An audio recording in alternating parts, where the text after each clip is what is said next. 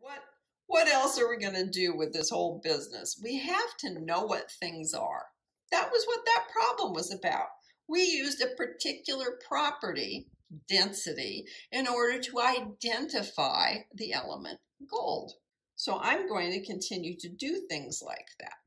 Now you also see I have another star. Whenever I have a star, it means I'm going to refer to something else or I'm going to be writing out a problem. But this one, I'm going to show you another picture. And this one is also in your book and is figure 1.2. This particular figure shows you things about matter,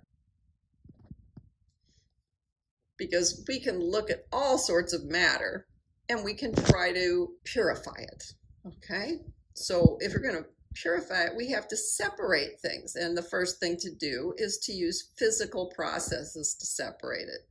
Why physical? Because physical ones aren't going to change things. Okay, so if I have an object, maybe I can separate it by a physical process. Okay, great. If I can, that means it was a mixture. And then I can say, is it uniform throughout? Well, if it is, then it's homogeneous, and if it isn't, it's heterogeneous. And at that point, I might have something that I can separate further. Salad dressing, as you well know, unless you shake it, will separate. The oil rises, and the vinegar goes to the bottom. If it's homogeneous, it may be a mixture, but it doesn't separate on its own. Vinegar is not pure acetic acid. It's about 5% acetic acid. But you can't separate it by a physical process. You'd have to go to a chemical process to get them apart. Can't just shake it. Shaking is very mechanical. It's very physical. On the other hand, you could come over here and say, well, I can't separate it with a physical process, so I think it's a pure substance. Now, as a pure substance, it could either be a pure element, which means you can't decompose it with a chemical reaction because it's already pure, like the gold. Or, well, yes, I could change it with a chemical reaction. Well, then it must have been a compound. So like in this case, they put an ice cube because that's an easier thing to take a picture of than a glass of water, because you might think the glass was the important part and not the water. And so it's a compound. It's made out of more than one element. And if you work at it, you can separate it into its constituent elements. We use properties to identify things. So what sort of properties are there? Well, first of all, physical ones. The physical properties, you can identify the material without changing it into something else. You should always try to identify with physical properties first, because it won't degrade your sample. Your sample still remains. You've still got that same sample. It hasn't been changed in any way. Density. Okay, we just did an example of that. Color. Well, the reason we thought it might be gold to begin with was because it was a golden color, but that wasn't enough. Sometimes you have to combine these things. So we used the color and we said, oh, well, it could be gold or it could be a fool's gold. Let's go on and use a different one. Then melting point, because you might change the phase of it, but you haven't changed how things are attached together, how the different atoms are attached together. Water in ice is still H2O, water in liquid form is still H2O, and water as a gas is still H2O. Now, if any of you have any relatives who are rock hounds, you might have heard of the Mohs scale for minerals, because that's one of the ways that they try to identify what mineral they found when they pick up a random piece of rock and they're like, oh, well, gee, it's kind of green. Looks like it should have some sort of copper in it. But, you know, you could say, well, I think it might be turquoise, but then you do this hardness test and you find out it's too soft, and you're like, oh, it's not actually turquoise. It just has the same color as turquoise, for example. But you still haven't destroyed it. It's just that you were checking for hardness. This is the same scale that they use whenever you hear someone say that diamond is the hardest mineral on the planet.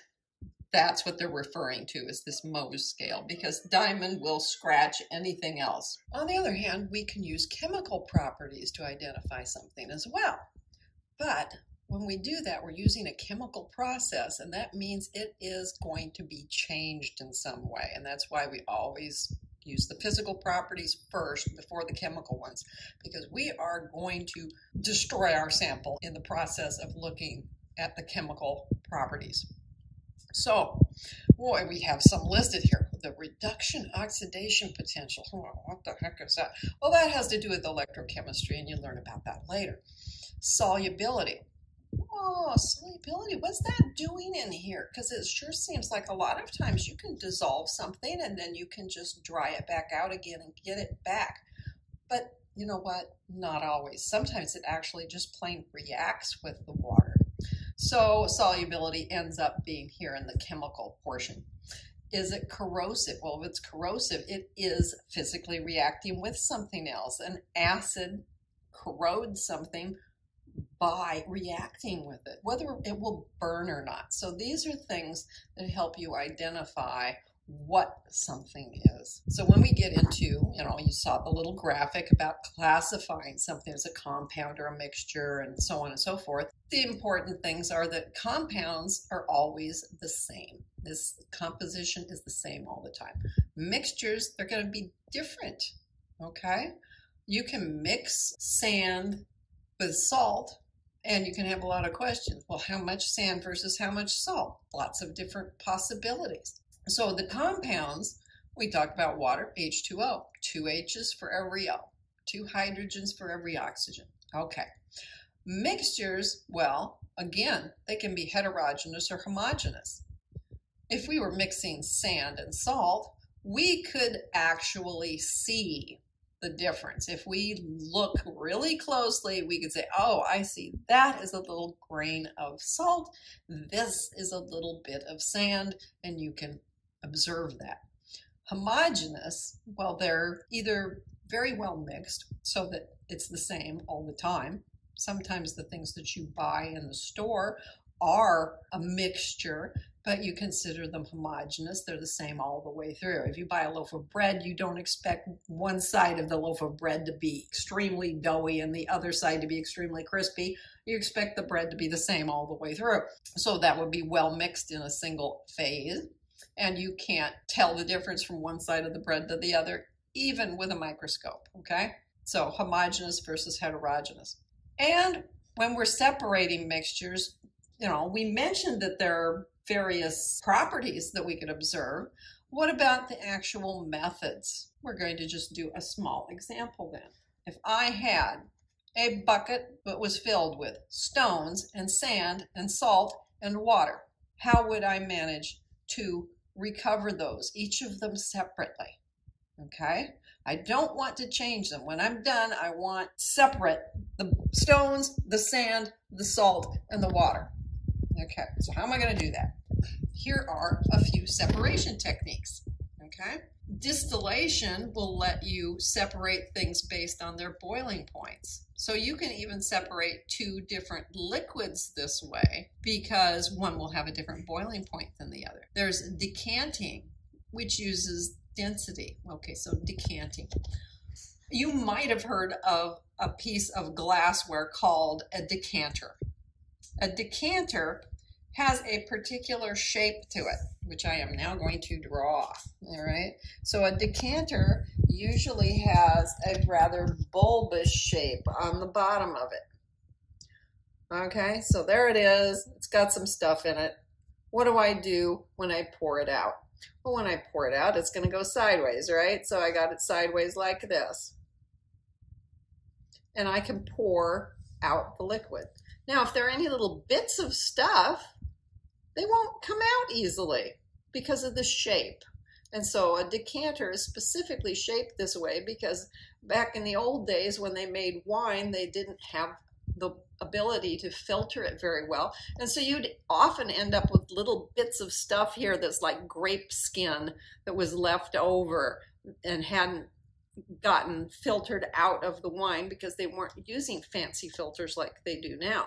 So this would be a way of not ending up with it in your wine glass. Instead, it would be caught in the decanter. And so we use that idea to separate things. And so we can decant. We can also go to filtration. You know, there's no filter here. You're just pouring it out. But here you could actually pour it through something and catch all the items. And this works very well when this is very microscopic and it's hard to decant it because it isn't very heavy in comparison as well to the water.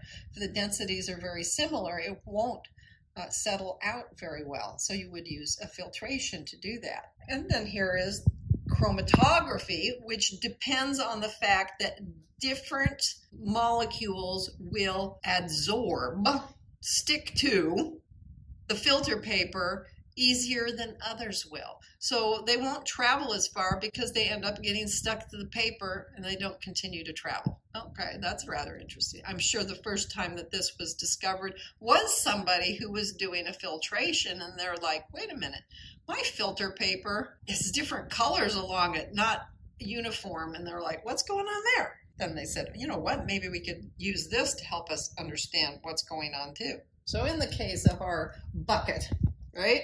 And it's got big stones and it's got little sand and it's got salt and water, which means, oh, the salt is dissolved in the water. So what would I do? Well, I could just use a large sieve and pour the whole thing through, and that would catch the big stones.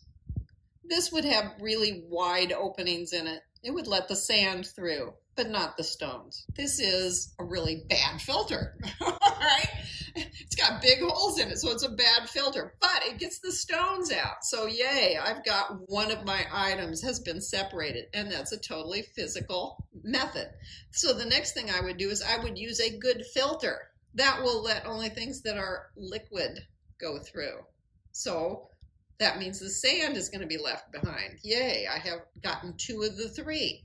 Now I'm stuck with a bunch of salt water. If I didn't care whether I got the water back, I could simply boil it. If I did that, I could get the salt, but I would lose the water as steam to the atmosphere, which is why instead we would use distillation. We would distill it, which allows us to catch the water and catch the steam, let it recombine to form the liquid water. And so that would be the preferred method if I want to get everything back. This wouldn't get everything back, but using distillation, we could get everything back.